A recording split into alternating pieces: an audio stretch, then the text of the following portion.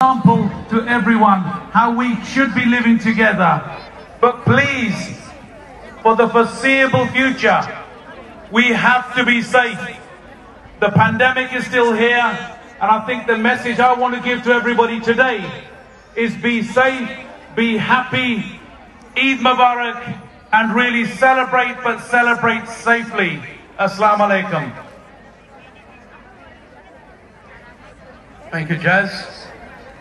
Next we have a young councillor of this local ward here, Brother Kaya Chowdhury. Again, he has been another big supporter of this event, not just for this year, over many years. And alhamdulillah, there was a lot of hurdles that we experienced behind the scenes with some of the authorities, and as a lead member and a councillor for this borough, alhamdulillah, he helped a lot. And even up until last night, there was certain issues with the park. He was able to very quickly resolve this for us. So, Kaya Chowdhury.